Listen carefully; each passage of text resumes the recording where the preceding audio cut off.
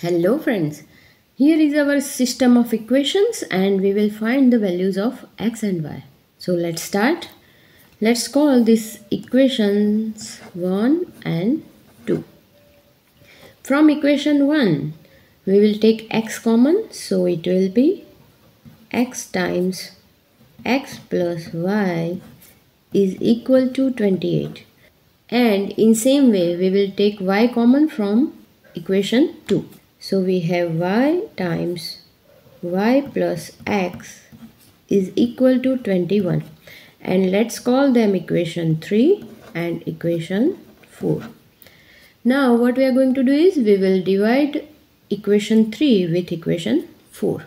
So we have x times x plus y is equal to 28 upon y times x plus y is equal to 21.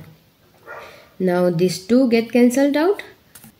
So we have x upon y is equal to 28 upon 21. Now 7 4s are 28 and 7 3s are 21. So we have x upon y is equal to 4 upon 3. Now let's isolate x by moving y to right hand side. So x is equal to 4y upon 3. And I call this equation 5. Now we will put this value of x in either equation 1 or equation 2. Let me put this in equation 2, which is y square plus xy is equal to 21. Putting x is equal to 4y upon 3. So we have y square plus 4y upon 3 times y is equal to 21.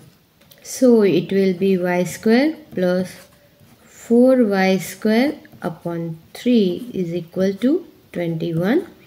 Taking y square common from here.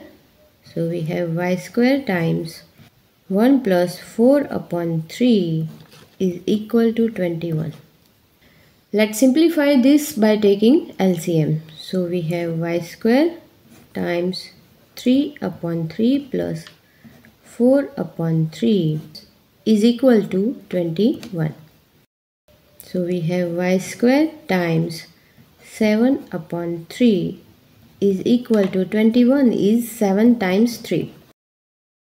And if we move this part on right hand side, this 7 get cancelled out and 3 3s are 9. So we have y square is equal to 9. So y is equal to plus or minus 3. Now let's call equation 5, which is x is equal to 4y upon 3. This is equation 5. Now as we have y is equal to 3 and y is equal to minus 3, we will plug in this value one by one into equation 5. Using y is equal to 3, we have x is equal to 4 times 3 upon 3. These two get cancelled out, so we have x is equal to 4. And by using y is equal to minus 3, it will be x is equal to 4 times minus 3 upon 3. These two get cancelled out, so we have x is equal to 4 times minus 1. So it will be x is equal to minus 4. Now the answers are when y is equal to 3, x is equal to 4. And when y is equal to minus 3, x is equal to minus 4. And this is the solution to our given equation. That's it. Thanks for watching. I will see you in the next one. And don't forget to subscribe. Bye bye.